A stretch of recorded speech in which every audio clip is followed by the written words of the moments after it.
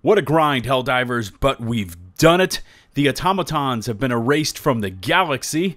Maybe. We'll talk about that one in a moment. But for now, we get to enjoy the sweet, sweet taste of victory. Welcome back to the channel. It's LtBuzzLitebeer, and with our collective democracy-spreading might, over 360,000 of us at once, which is freaking mental, we've now crushed the Automatons, bringing us to what's next and everything that could mean. I'm going to be covering it all for you today. Remember to hit subscribe and ring that notifications bell to receive my future upload alerts, and strap into that hell pod because it's time to dive.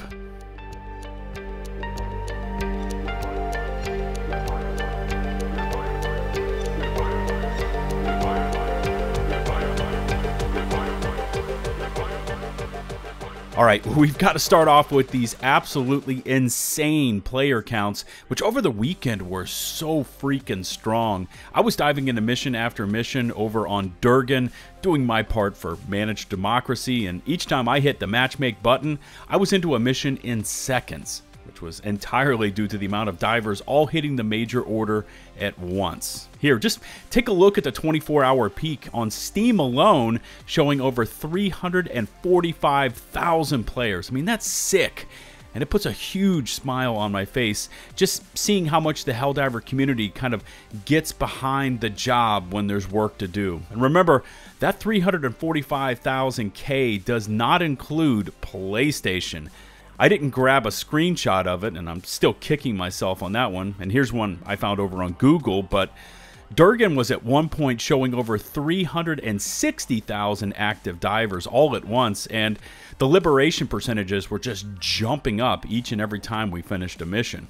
Of course, there was this collective Helldiver sigh of relief and huge high fives all around when we finally finished off the last few percentage points. And this Reddit post with over 43,000 upvotes so perfectly captures the vibe we were all kind of feeling right there at the end. It says, in one of the last Automaton missions, a fellow Helldiver took this picture. He called it the last Automaton, which immediately earned us a notice from the official Helldivers Twitter account, along with this mission accomplished propaganda poster. And it's kind of hard to see, but all around the Helldiver are bits and pieces of busted automatons that have been shredded in battle.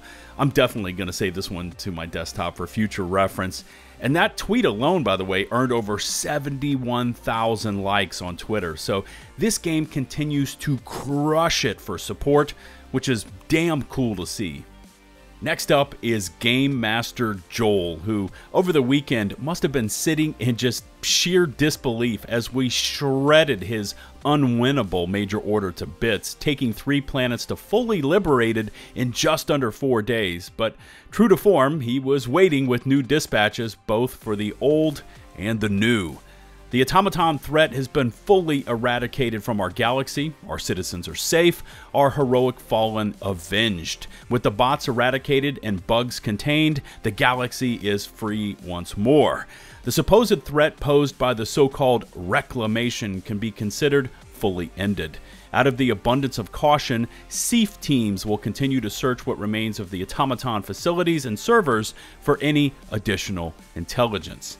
By the way, let me know in the comments section if you truly believe that the Automatons have been completely erased. I'm not so sure myself, because their return, or possibly the cyborgs, could lead for some massive new major order drama. I've also seen comments from fellow divers stating they felt these Automaton forces were just part of a smaller recon detachment, and the real body of the Automaton forces were laying in wait just off the edge of the galaxy map, ready to crush Super Earth's finest when ordered to do so. Moving along over to the new, and as one major order is completed, another begins. No rest for the weary, right? Because now we are jumping to the right side of the map for a short 3-planet liberation campaign, along with another dispatch from Super Joel.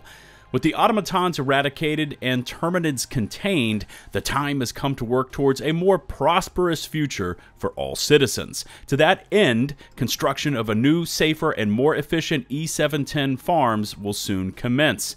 On these farms, Terminids will be raised in spacious enclosures and enriched with state-of-the-art nutritional supplements, all under careful supervision.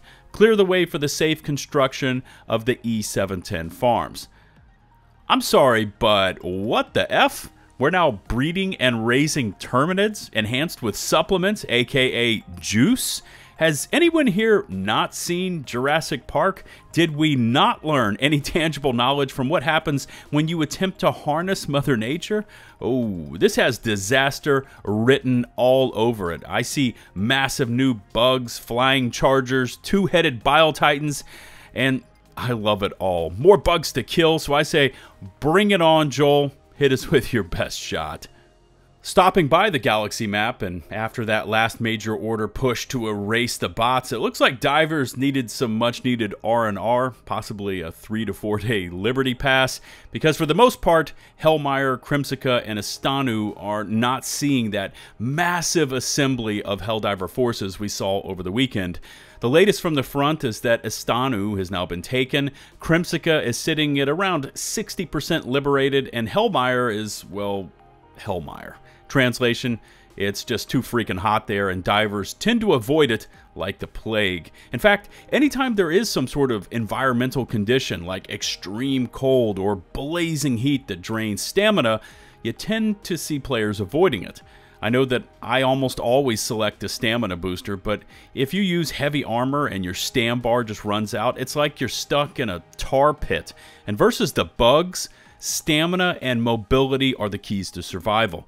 Also listed out here is today's daily order, which is to successfully extract 3 times from missions for 15 medals. Oh, by the way, did any of you notice that yesterday's daily was to get 100 kills with the Eagle strafing run, which I did, but then did you also receive only 13 medals for that one? Because I did. I just thought I would bring it up because it just felt weird. So at this point, we need to recap the upcoming week because you know Helldivers, you know Joel, and you know we're going to be thrust into something epic and new somewhere in the very near future, which brings us to Democracy Detonation, going live this coming Thursday, which I covered here on the channel last week, but in combo with this new war bond, this has to be the perfect time to drop us into a major new conflict, whether that's the Illuminate, because we know they are coming and have been seeing those wild blue lights for weeks now. It could also be a full-scale Automaton counterattack using the main body of their forces, which were shielded from our sensors. Or it could even be something to do with Cyber Stan and the cyborgs. I'm really looking forward to any and all of these what-ifs. And by the way, I would recommend that you start saving your medals and super credits for the DD War Bond, so you can not only purchase it, but have a stockpile of medals saved up to immediately begin purchasing the items in there, like some of those badass looking new weapons. And finally, we need to talk about some much needed incoming help from Super Earth relating to the hardest boss in the entire game, crashing. Now, this one kind of flew under the radar because over the weekend we were dealing with the Automaton threat, but Twinbeard did post over in the official Discord giving us a status report on this in-game plague. I just briefly want to say that we're aware of the crashes primarily surrounding extraction end of mission that currently a lot of you are facing. There's a hotfix arriving very soon that we hope will mitigate this. We should have written a post about this here sooner, but for several reasons we were under-communicative this time. Sorry about that.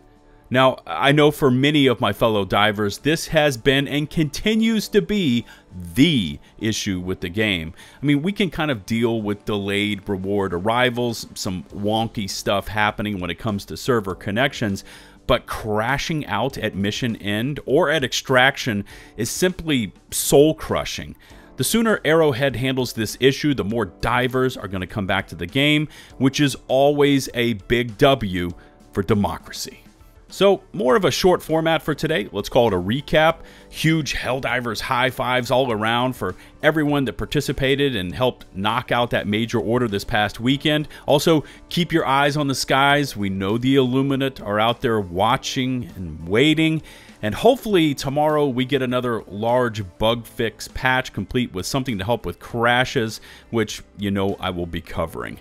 Remember to hit subscribe and ring that notifications bell to receive my latest upload alerts. All my socials can be found in the video description, including an open invite link to my fast-growing Helldivers Discord community, complete with an area to find a group and free voice channels so you can activate those mics and coordinate the pain. A huge thanks goes out to all of my subscribers. At this point, nearly 215,000 of you. You were all lovely, and I truly appreciate your support. Until the next one, this is LtBuzzLitebeer, signing off.